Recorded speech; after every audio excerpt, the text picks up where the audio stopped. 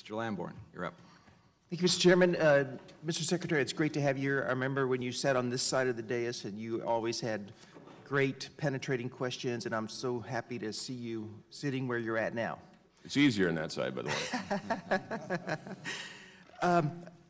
The subcommittee that I chair, the Subcommittee on Water, Power, and Oceans, has an active infrastructure agenda, already hearing testimony on a number of bills. And a subcommittee bill is also going to be on the floor today that Mr. McClintock has sponsored, streamlining the permitting process for water and infrastructure projects. How do these kinds of bills that would remove bureaucratic obstacles and streamline America's water resource developments, including title transfer bills like with the Bureau of Reclamation when they have hydropower projects, how do these fit into the department's goals of advancing the production of American energy and infrastructure improvement? Well, how we're approaching it, one is that it's just not about funding; it's about process and how we do our permits. Is if there's one small clerical error, it can go back in a loop, and we added more money in our budget for permitting, but some of it's structural. And that's why we're convinced that looking at more of a joint model, as an example, looking at a joint model would be what we call a joint management areas, where rather than the different bureaus are represented, they're grouped together into a NEPA process or a permit process where every bureau has representation. It's not a new concept. This is how we fight forest fires out west, and this is how the military operates under combatant commands.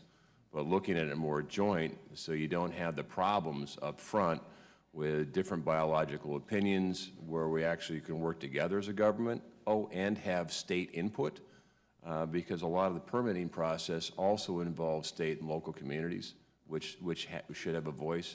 So help and streamline the process to making sure it's fair, not arbitrary, consistent in approach, but also understanding that there needs to be some flexibility because the geology is different than what the geology is in the Appalachians or Colorado.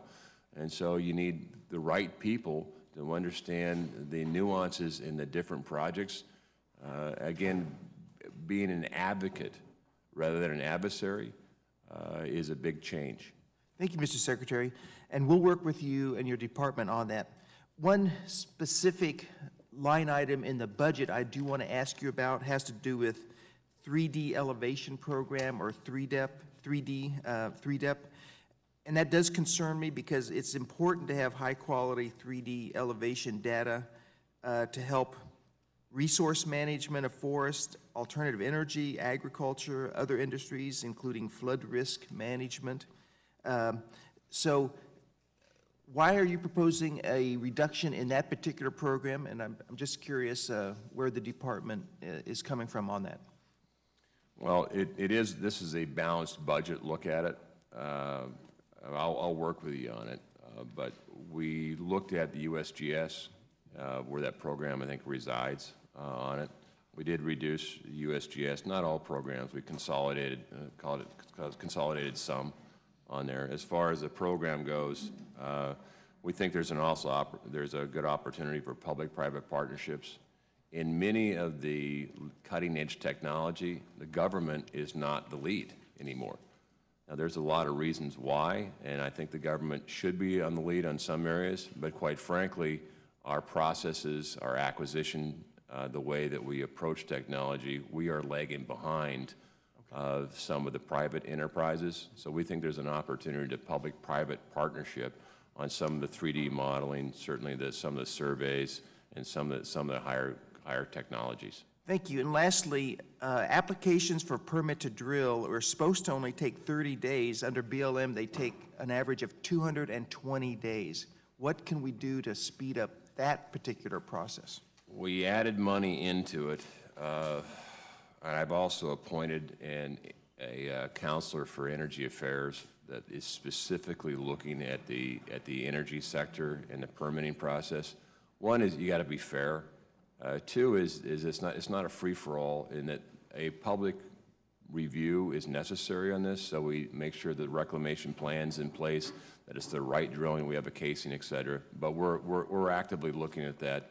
And our goal is to reduce it, but we've added more money in the budget to look at it. Thank you very much. Thank you. You violated my 30-second rule there and got away with that. 20-second rule.